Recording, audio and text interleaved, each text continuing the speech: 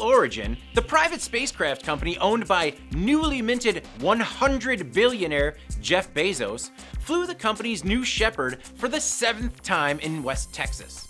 During the mission, called M7, or Mission 7 for those of you following along at home, the craft featured a next-generation booster as well as the maiden voyage of the first Crew Capsule 2.0. If you recall, the Crew Capsule is Blue Origin's answer to the emerging space tourism market. It has large windows and room for 6 people to move around and even experience weightlessness with a couple of somersaults. I mean, it's still only like 530 cubic feet for 6 people, so those somersaults are gonna have to be tight. Keep your form and tuck. The new Shepherd reached Mach 2.94. That's 2,255 miles per hour, and the capsule separated when the booster reached about 250,000 feet. The capsule eventually topped out at about 322,400 feet above ground. The booster stuck the landing, which is good since the whole business model revolves around it being reusable, and so did the capsule. It did look like the capsule came in a little hot, but it was actually only going 1 mile per hour. So, but I mean, like, that was a big dust cloud. Are we sure that's only 1 mile an hour? Now all we need to do is put some people in there and make sure they survive as well. But hey, it's only 1 mile an hour, so I'm sure it's gonna be fine. Just don't do somersaults on your way down. I paid her $500,000 to be here. I'm doing another somersault. Machining porn! The Netherlands is shoring up its coast with an $81 million project that they're calling a sand motor. Sand motors, also known as sand engines, are pretty simple. Basically, the country dredged up 756 million cubic feet of sand from the sea and placed it along the coast. It's the same process that China is using to create islands and seize control of the South China Sea.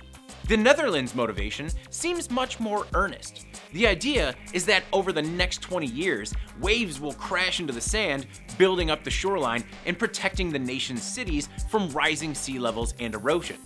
Actually, you know what? Take note of this, Florida. That might not be a bad idea. Machining porn! German company Open Mind Technologies is a developer of CAM software. It's the company behind Hypermill CAM software, one of the industry's most advanced software suites.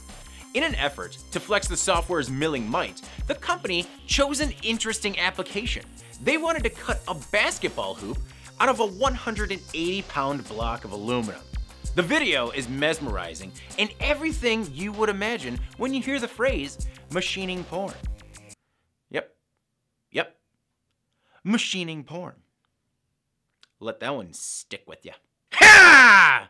Machining porn! The software provided the 5-axis programming for a job that was machined on a Grobe G350 machining center using conical ball barrel cutters from Texas-based OSG.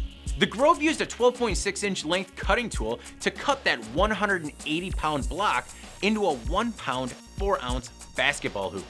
It was a 99.3% material reduction, and it has some impressive detail. The application was chosen to show off the software's ability to help mill deep pockets and finish curved shapes. And I'd say that it did the trick. It reminds me of my time playing street ball. We couldn't be trusted with those flimsy cloth nets because we'd just destroy them. We only had chains. Also, I never played street ball. I'm David Manti. This is Engineering by Design.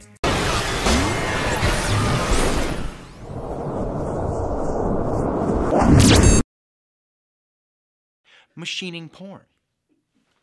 Machining porn.